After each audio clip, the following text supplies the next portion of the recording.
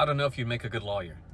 Number one, you're really good at controlling your own emotions, meaning that you can step outside of yourself in real time and label and identify and manage your own emotions, as well as identify the emotions and feelings of others. Number two, you like the long-term strategy. You enjoy chess, not checkers, making small moves now that you won't be able to see come to fruition until weeks, months, or years later in the future. And number three, you're really good at thinking on your feet. You might enjoy fast-paced TV shows like The West Wing or Gilmore Girls, something like that. Thinking on your feet, crucial skill. Follow me.